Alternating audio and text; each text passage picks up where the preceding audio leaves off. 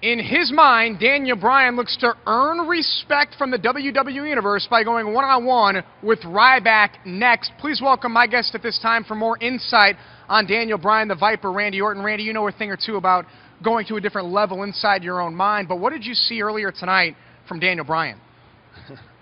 Well, Josh, I did something tonight I don't normally do. I apologized. I apologized to Daniel Bryan. What did he do? He flew off the handle. He didn't act like a rational person. Now, I'm no expert or anything, but I'd say that Daniel Bryan has some anger management issues. Those same issues put him right in the ring tonight, opposite Ryback.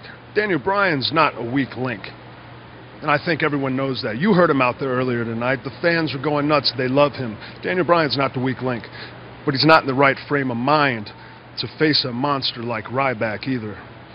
So no, Josh, I don't think it's looking to be too good of a night for Daniel Bryan.